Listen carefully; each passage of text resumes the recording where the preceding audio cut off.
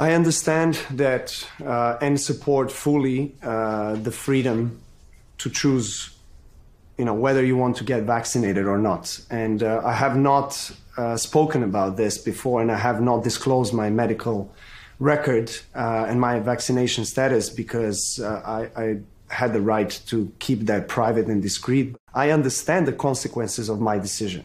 And one of the consequences of my decision was not going to Australia, and I was prepared not to go.